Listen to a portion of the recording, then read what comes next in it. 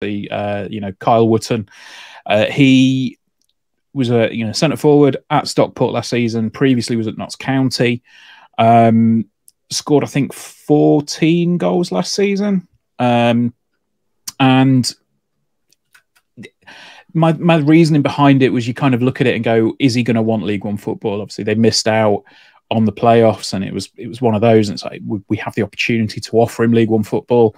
Had a look at some of his play, some of his goals.